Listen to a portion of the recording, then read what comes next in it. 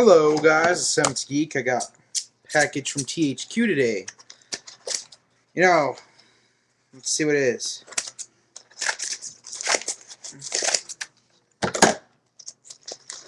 Let's get this,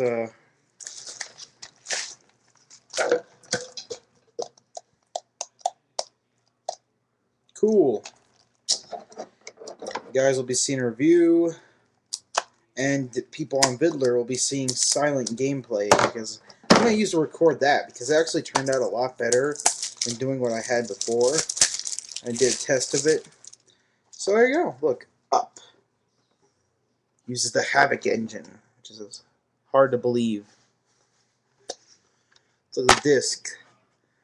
So THQ chose the two colors for this disc to be black and blue. Manual.